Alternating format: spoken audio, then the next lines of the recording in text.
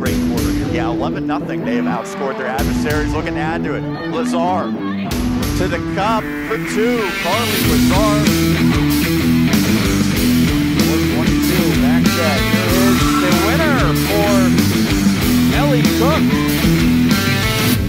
There goes Strong with it. Oh, how about that?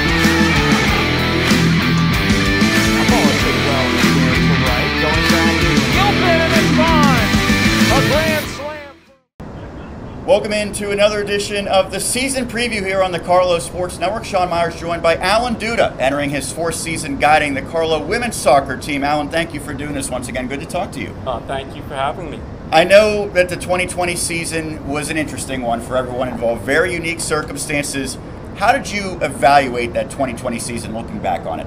Looking back at it, I think it was a successful season. We got all of our games in, which not many teams did, so that was a win for us. Missing playoffs hurt us a little bit, but I think playing all the games was a key for us. We saw a lot of highs and a lot of lows last year. Your team had some shining moments and some disappointing ones. I think we saw both in one particular match against Point Park, and I know that's always a big one. Your team was up 3-0 at the half. You ended up losing it 4-3. What can your team learn from a game like that? I think from that, we have learned not to quit. Even if we're up 2-3-0, we know we need to finish the game.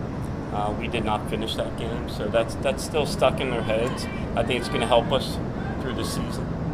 There's certainly some big differences between the offseason heading into 2020's campaign and this offseason. A little bit more normalcy, I would say. So what have been the biggest differences in terms of what you've been able to do to prepare the girls? I think last year during the hard times that we had to put a lot of the players in pods. So it was tough to get everyone together as one unit. This year we've been able to do that. The team camaraderie, the team bonding has been much better this year. Carlow has already played a couple of matches this season. You guys got a nice opportunity to go down south to Florida, which I'm sure was very nice, although temperatures here are probably not too much different at this time of year. I know that the outcomes are kind of lopsided, but how did the team benefit from that experience?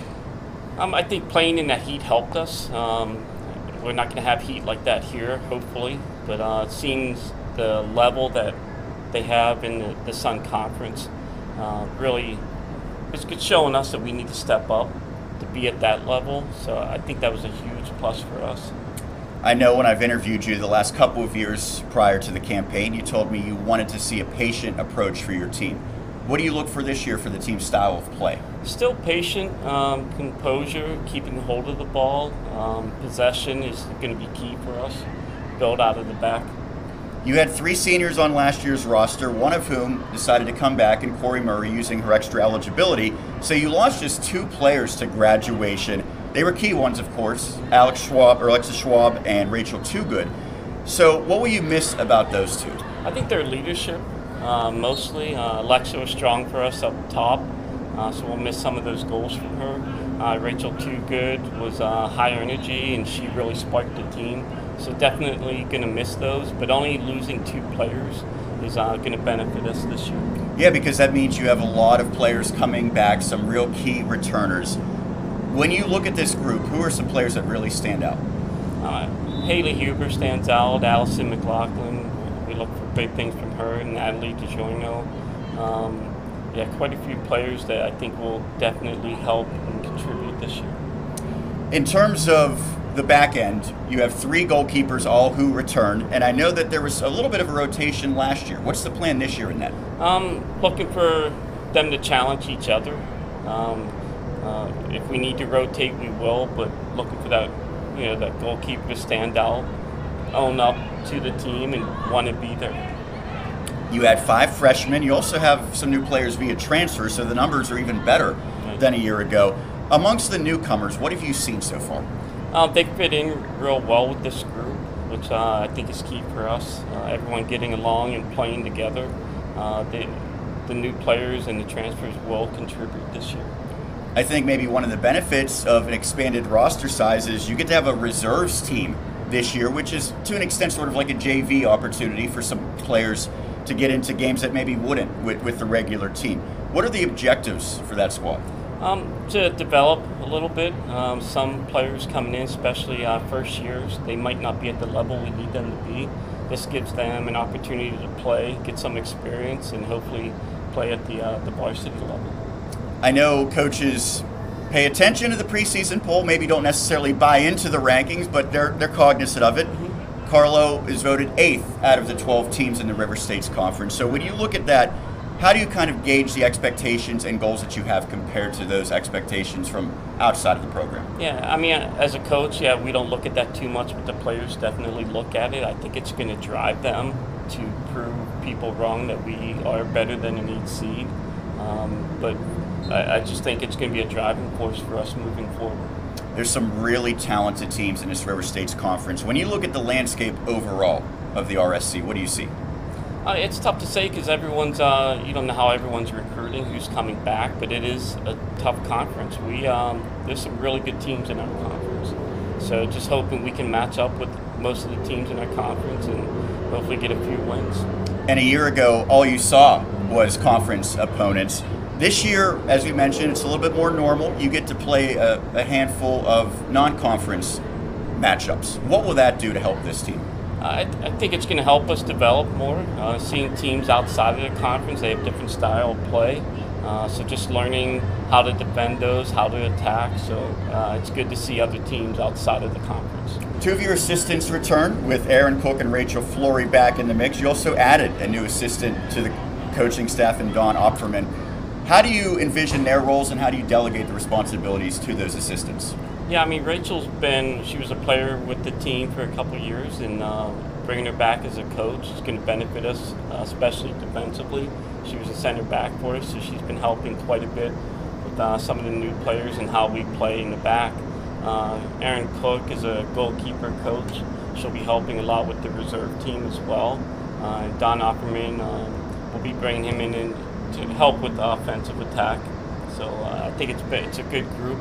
Good mix that we have on the coaching staff. Allen, I do so many different sporting events here at Carlow, and I always see you present at them in addition to your responsibilities as a dual soccer head coach now with both the men and the women. What's your favorite part of being involved with Carlow University? I think the atmosphere is just a family atmosphere. Everyone's close-knit.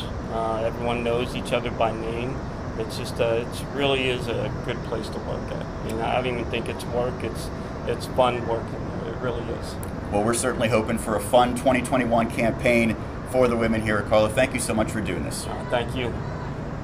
And we continue here on the Celtics season preview for 2021 Carlow women's soccer. I'm now joined by a senior midfielder and defenseman, Allison McLaughlin. How are you doing today? Good. How are you? I'm doing terrific. And I'm hoping that this is going to be a terrific season for Carlow as well. You have a lot of players back. You're one of the veterans on this team. 4 years now with the program. How have you grown and evolved as a player throughout your time here? I think that one of the big things was just that, when I came in as a freshman, I feel like I really didn't have, as much responsibility on the team. But now I just think that because I'm older that, I've taken a lot more responsibility and, having the team together and everything. So probably the responsibility has changed. And another thing that's changed is the off-season with some of the guidelines loosened from a year ago. So how much of a difference has there been in the off-season last year compared to this year? I really think that one of the things was that last year we weren't, able to be together as a team. We were all split up. And now I feel that this year we're just getting along and going to get to know each other a lot better because we're able to be together and practice as a team. That's a good transition to the next question. What team building activities have the Celtics done, whether it be this offseason or throughout your time here, to try to get a little bit closer? I know that one big thing for us is we were just in Miami. We got, a whole bunch of time to spend with each other. But I think that another thing is that we kind of still communicate with each other in the off season. So like over the summer, whether it's catching up or talking, and I think that just helps to make the bond better. And so many of the players are local. You're from the Key Sport, but I know so many came from the WPIAL. I'm sure that helps that you have a similar background. Yeah, right, because you can, talk about what high schools you played against and stuff like that, so. Did you play against any of your teammates when you were in high school? I don't think any of them, no. I think we might have scrimmaged a couple, but there was never any, conference games or anything. We mentioned you're a senior, so you have 3 years to base this on. What has been your favorite moment thus far here at Carlow? My favorite moment? I mean, winning's always a plus, but I don't know. I think one of my favorite moments is just, honestly, anytime we go out to dinner as a team, you know, after the game, whether we lost or we won, you know, I think that it just gives time to reflect, and it really brings us all together. Let's talk about team goals here in 2021, as well as your individual goals. What do you have in mind? I think that as a team goal, I think that, you know, because of last year with COVID and everything, I think that a team goal was probably just to get to know each other better and be able to, you know, connect on the field in a way that we maybe weren't last year. And I think that for me personally, just, you know, being an upperclassman now and, you know, taking on the responsibility to kind of be a leader and stuff, I think that, you know, I could work on that this season, so it's going to be a big thing for me. What match or maybe matches are you most looking forward to this year?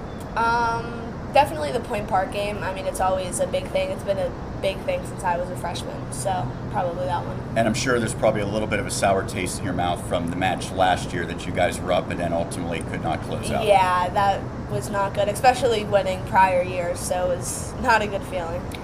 We have a beautiful stadium right behind us here, Highmark Stadium, but your team also plays at the Montour Junction. So how do those venues compare to one another, and do you prefer one? Definitely Highmark over anything, you know. Because of the view, right? Yeah, right. But I like being in the spotlight, you know, when playing at Highmark makes it feel like, you know, better than Montour. Because at Montour, there's not really stands or anything. It's not like there's a stadium. It's kind of just a field. And I feel like, you know, more people also come to watch at Highmark than, you know, especially the commute all the way out there. What are some of the best qualities of your head coach, Allen Duda? There's a lot. I mean, I could go on and on. But probably that just he makes everyone feel welcome, you know what I mean? He's not, you know, we do everything as a team, and he's very big on team bonding, and I think it's really appreciated by everyone that he gives an effort, you know, equally to everyone. It's not that just he focuses on one thing or one person, so. Final thing for you, fill in the blank. This season will be a success if?